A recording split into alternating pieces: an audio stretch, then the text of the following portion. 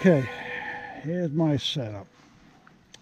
This is the DutchWear Chameleon. I started off years ago in a Hennessy Explorer, which was a great hammock. I learned a lot from it, and I had the opportunity last year to upgrade to this is much lighter. The Hennessy's are a little heavier, but they're very rugged. They should last you your lifetime camping. So that's the again the Chameleon, and I had the camo. I went with the camo here because I like to scout camp a lot, and I don't want people knowing where I am. I just like doing that. And unfortunately, years ago, I got these are underground quilts. This is my 30 degree with a 2% over stuff. And I just got orange. It's inside here anyway, and you don't see it. Now, this time of year, I don't use an underquilt because it adds too much weight to my overall pack. So I always take my air mattress, always, because if you end up on the ground or you end up in the shelter, you got an air mattress to sleep on. So this is my #1 setup, is the air mattress. And I can still, I don't know if you can see this, I still have it set up so that it's on a slight angle. When I'm in it, I can even pull it over even further. So I always get a flat lay here, and I'm a side sleeper, so I have no issues. Some of the options that I got with this was the 2 Ridgeline hangers here. I gotta think now which one. I might have taken one off from Hennessy. I think this one here came from Hennessy, and this bottle, or the bottle holder, came from Hennessy. I forgot which one, but anyway, Dutch has Ridgeline organizers too. So this one here, I put my watered bottle in here, and sometimes I'll put my phone in here. I also went with these Ridgeline end storage nets, and they come in handy. I have one at each end. I use these a lot. Every night I use them. I change in the hammock, and I throw all my clothes up here that I've hiked in. I throw all my wet clothes up here, in my body or whatever. It seems to dry it out a little bit. So that all goes up there on one end. My head end, I keep my puffy in here. I keep my an extra thermal top, and then I keep my pea jar up here in the head area, so I don't have to, once I'm in the hammock, I don't have to get out till morning. That works out pretty well. I have a new pillow. This is the Cocoon here. I don't know if you can see that. There you go. Yeah, I had the other one from it's green. I forgot who it, but it has a flip top, and I can never get the thing open when it gets cold. So and a couple of guys on trail actually have ripped this rubber trying to open it. Actually ripped their pillow, and they lost their pillow. So I went with this one here. It's got the little screw valve, so that you can when this is down and your head's on it, you can adjust the pressure just by turning this. You don't have to undo that flap, which again, when it gets cold, I have a heck of a time trying to open that, so I got rid of that. I have a new pillow. These are the Xped pads. This is like an R rating of 4. It's a 2.5-inch air pad, and this is the new version. You can tell by the honeycomb pattern here. The old pattern, these seams were letting go. I was doing a long trail through hike last year, and I had a seam go way up by Watertown, and I called them. I told them I was on a through hike, and their baffles let go, and no questions asked. They said, "Where would you like us to send you a new one?" This is over a year old. I got them at REI. REI basically told me, sorry, they weren't going to help me. I had to call Xped directly. So I called Xped, and they said, where are you going to be? We'll send you out one tomorrow. And I told them, I gave them the zip code and the town that my next town I was going to go through, and they did. It was there within they sent it overnight. I had a new pad overnight, which was well over a year old. It was a defect, and they honored it. So I really like Exped. I highly recommend Exped. In fact, my winter pad, which is the 4-inch, which is the 6.6 R rating, is also Exped. And then my wife also has the same two air mattresses also from Exped. And she got hers replaced also because evidently there was a defect 2 or 3 years ago. Up until that point, they had a defect, and it's on a case-by-case replacement situation with them. But they replaced her too, and they replaced, well, mine actually went, and they replaced mine, but they replaced hers also. So that was really nice of them. So I'm happy here with that. So this is my setup. Now, when it gets colder around 32, then I'll also bring my 20-degree underquilt. I'll have that underneath here, but this time of year I don't do that. My Cuban fiber RainFly is from Hammock Gear. I believe it's Hammock Gear. Let me see if they have a patch here somewhere. I think it's Hammock Gear. Yeah, I got it from Hammock Gear. They kind of work with Dutch. Dutch sells us the exact same thing, but Hammock Gear is the ones that make it.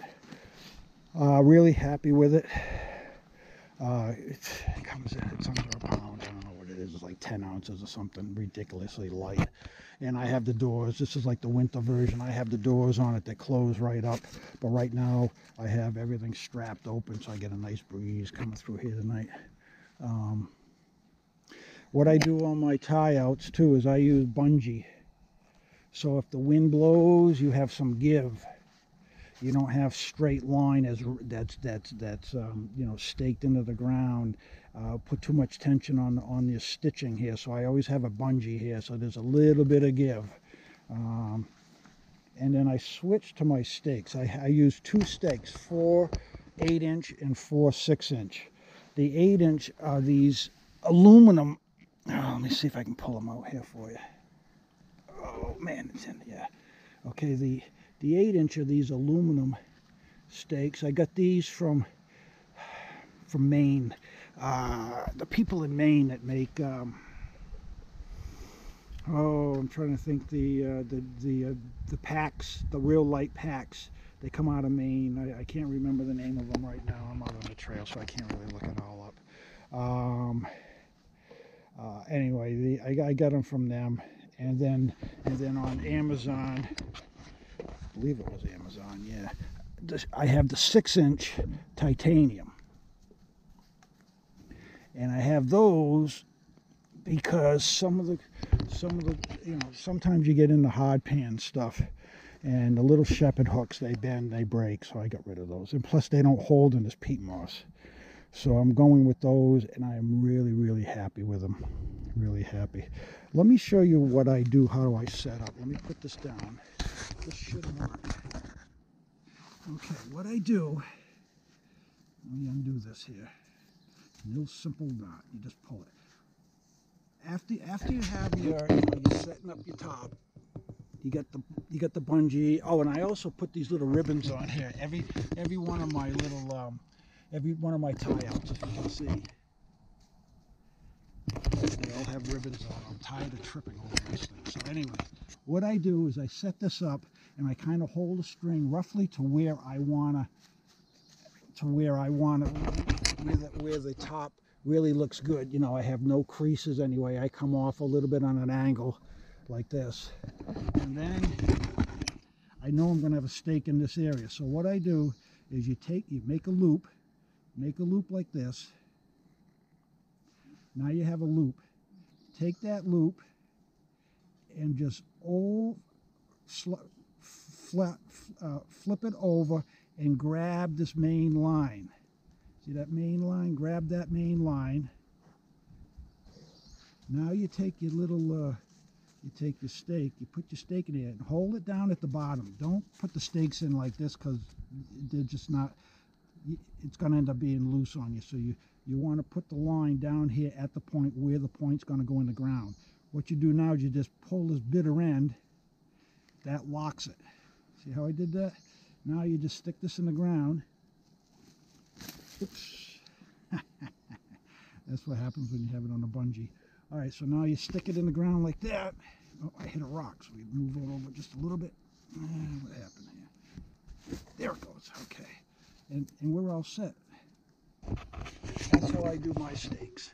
And then the same thing. And then I use I have 4 8-inch and I have 4 6-inch. Again, depending, it gives me a little leeway on the type of ground that I'm working off of. And then usually in porch mode, I use my trekking pole here to hold this up. So when I'm laying in the hammock, like this, I get a view of the water or whatever I'm supposed to be looking at. Yeah, I don't know what else. Oh, okay, let me show you this too. When I retire at night, I have nothing on the ground. Everything is picked up. So what I also do is I add another separate ridge line.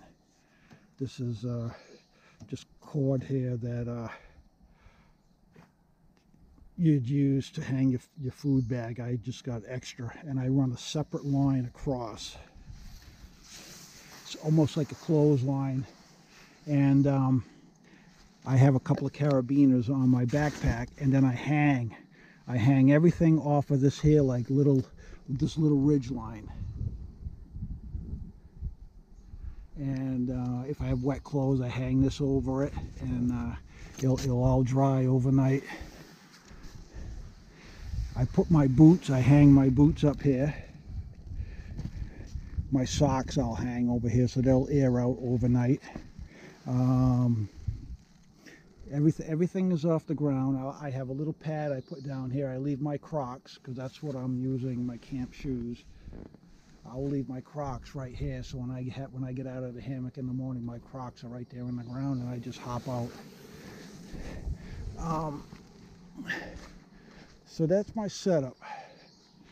And then for my suspension, I have this here. This is the straps that come with the Chameleon from Dutch. Super light. I mean, you're talking a few ounces for each setup, and I did not cut it. They're 15 feet long, because I've been in areas where you have trees that are 4 feet in circumference, and you don't know how far apart they're going to be. So I keep my 15 feet.